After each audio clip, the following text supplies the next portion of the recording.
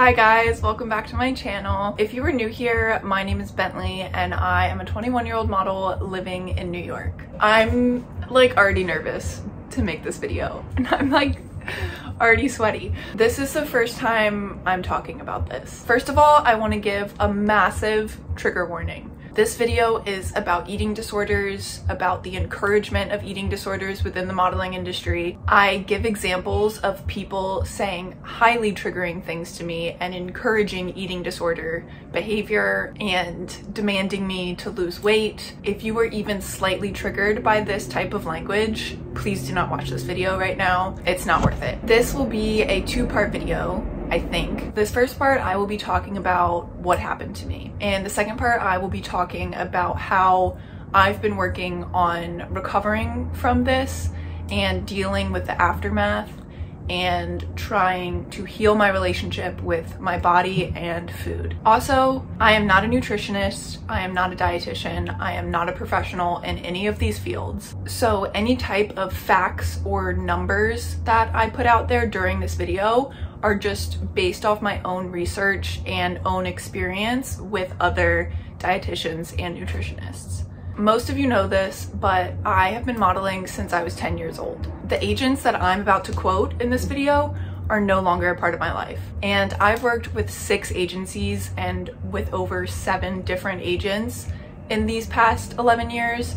So do not be trying to guess who said what in the comments, because I will not be entertaining that. So obviously when I first signed with an agency, I was 10, I was a child, and I was the size of a child. I had been underweight my entire life, like literally since the day I was born. And I had been actively trying to gain weight, like drinking Ensures, taking supplements, doing everything to gain weight up until I was about like 14. That's when I hit puberty, and obviously your body changes. At around 15 years old, my agents started talking to me about my hip measurements. And at 16, I was also preparing to do my first season of Fashion Week. I was told that the hip measurement requirement to do runway was 35 inches in circumference. At 16 years old, after going through puberty, my hips were at about a 36 naturally, which in retrospect is insane that all of this happened over 1 inch in circumference. Like not even an inch on paper, an inch in circumference, 1 inch. So as I was preparing to go to my first Fashion Week, these conversations started happening. And keep in mind that I was a varsity athlete for all 4 years of high school, and I played volleyball and swam competitively year round. As these conversations start happening, one of the first things they bring up is I'm a 36 now, but they need me to be a 35, and they know that it's possible because I've been a 34 and a half previously. I was a 34 and a half when I was 13, a prepubescent child, and them telling me we just know what's possible. That's not possible. That shouldn't be possible. That shouldn't be made to be possible as a 16-year-old now. They were just constantly telling me, your body needs more work. You have to work on this. You have to lose an inch. Your body needs more work. So I was assigned a trainer at 16. She immediately explained to me what a calorie was and made me download MyFitnessPal and set my calories to 1,200 a day. She had full access to MyFitnessPal. She had my username and password, could look at it whenever she wanted, and made me track everything I ate. Just for reference, 1,200 calories a day is about what a toddler should eat. An active teenage girl who is exercising 5 days a week rigorously needs between 2,200 and 2,400 calories a day. I did not know this, because at the time I had just been introduced to what a calorie was, and I was just going off what this trainer, professional, was telling me. She would critique my diet at the end of every week. She berated me for any fast food or any sugar, including fruit, but it was successful, and I got down to a 35. I went to Fashion Week and I walked for Valentino. Fast forward a year and I'm in the same boat. Once again, as I'm going through my teenage years, continuing to go through puberty, my hips went back to their natural size of a 36. I was planning to go to Sydney, Australia for a few months right after high school graduation to model, but I was told that I was not going to be allowed to do that if I didn't get back down to a 35. Massive trigger warning for the email that I'm about to show you. Honestly, I could have made this entire video just about this email.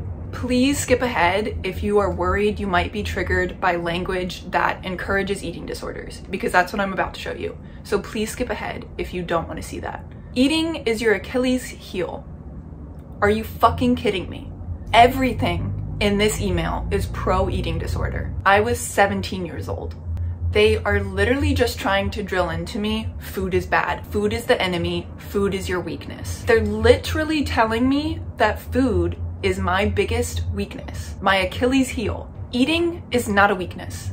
Eating is a part of life. Eating literally is life. Cutting out every single processed food and exclusively eating whole foods all the time for a 17-year-old, I mean, come on, that's not realistic. And elimination diets should not be practiced on children who are already underweight and also extremely active. Bread has to go. Rice has to go. Pasta has to go. And again, I am only a professional model. I am not a professional nutritionist. You know that. But at a minimum, teens should consume 130 grams of carbs every day, just for basic brain and body function. That is over 8.5 full slices of white bread a day, at least. Literally just for your brain and body to function correctly. To tell a teen to completely cut out foods like that is insane. You are insane. If you want to succeed, you have to do this. Like, I literally might start crying. Like, this is, I can't believe I was spoken to like this. I can't believe it. Do you know how impressionable a teenage girl's mind is, especially about her body? This is just insane language to use when speaking to a teenage girl about her body. You are literally telling me that eating bread will prevent me from being successful. Do you have any idea what type of damage you can do to girls with this type of message? I'm glad that I can look back now and realize how psychotic and wrong all of this was, but when this was said to me, I believed it. Because who was I to question authority or question the people in charge of my career or question people that had been in the industry for decades? I was a child. Okay, so now fast forward to after I went to Australia. I came back and I was supposed to move directly to New York. I admit I was not eating a healthy diet when I was in Australia. They're super relaxed about measurements over there, and honestly, I kind of rebelled after being told I couldn't eat so many things for so long, and I definitely went overboard and just ate whatever I wanted all the time, and way too much of it. I have a whole other video about getting back into shape after Australia and kind of what happened when I was over there, so I'm not gonna go into all that in this video. But basically, I was not eating right, I was not exercising, and my hips were at about a 37 maybe. But while I was there, I was also working pretty much every single day, and I was super successful. I was literally in Vogue magazine 3 times, so I was kind of all right, that rule must be kind of bullshit because I'm doing all this work. But anyway, when I got back to the US, my agents told me that I would not be allowed to move to New York until my hips were back at a 35. They also said I could not even be submitted for any jobs or opportunities at all. Literally didn't even have a chance to work until I was at 35. It got to the point where they asked me to lose half an inch in 1 week. The only way to do that quickly is to not eat. They basically told me, the rules are the rules, get it through your thick skull. At this point, I developed a severe eating disorder. I'm honestly surprised it took this long, given how I had been spoken to for 3 years. I was being praised for losing weight quickly and pushed to lose even more, even faster. I had a horrible relationship with food and was terrified of anything slightly processed or anything with sugar. I had zero emotions. I lost my period. I was constantly bruised everywhere. I had severe chest pains. I would be constipated for up to a week at a time. My lips were purple. I was constantly freezing. My hair was falling out, and literally just all the other classic symptoms of a severe eating disorder. And all I was told was to go harder and lose more and do it faster. Also, this is not even close to all the comments that were made to me about my body. I was literally just like skimming through emails and texts to find these messages, because even like rereading all of it now was still triggering to me. So these are literally just the few I came across out of many.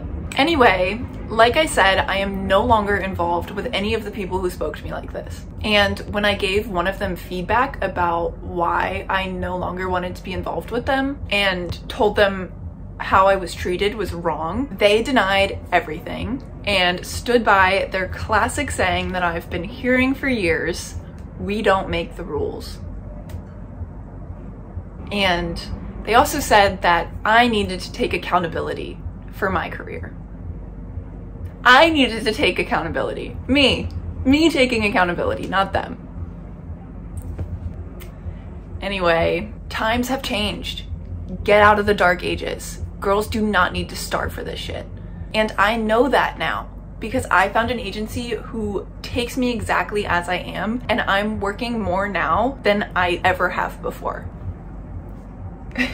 So let me tell you how this can be different. I was actually interviewing with agencies recently. In these interviews, I actually found my voice and stood my ground for the first time in my life. I really felt like I was coming into my own, going from being a child in the industry to now being an adult. And I was leading the conversation for the first time. I had never led a conversation with agents in my entire career. It was always my agents telling me like what I needed to do or what the plan was, and also my parents kind of speaking for me because I was a kid. So I recently had these conversations with agencies where I literally walked in the door, laid it all out, and was like, hey, this is me, this is my size, this is how I feel healthy, this is my body, I will not get smaller. Do you think that you can work with me, and can you find me clients who will take me as I am? And almost all of them immediately like commended me for my outlook on my health and my career, and literally told me how impressed they were with it.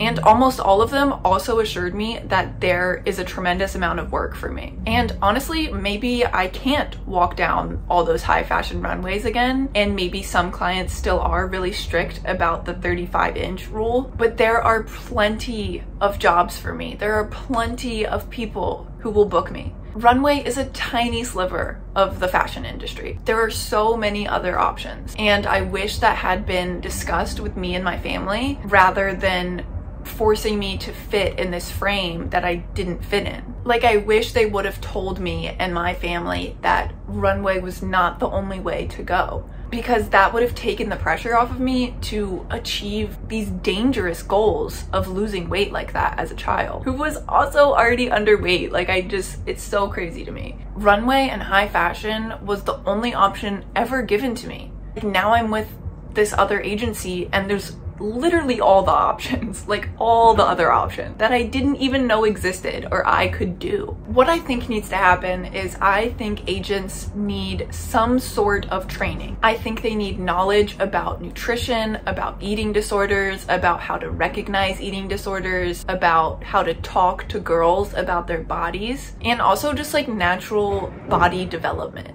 It's like HR at any other company. Like, you take all the training for diversity, sexual harassment, people leadership, workplace composure, I don't know, but you know what I'm saying. And if you break those rules or go against that training, then whoever you like said it to reports you to HR, and then you get reprimanded. Agencies need to work like real companies. There needs to be accountability for the way you speak to people.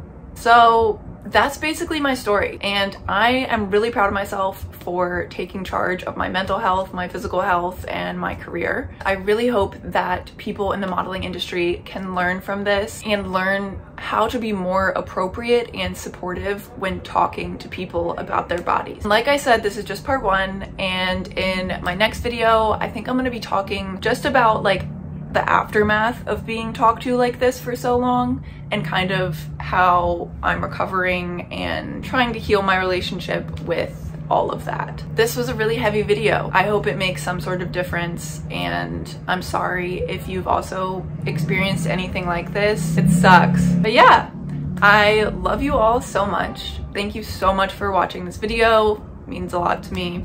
And yeah, I love you guys so much. Have a great day, and I will see you next time.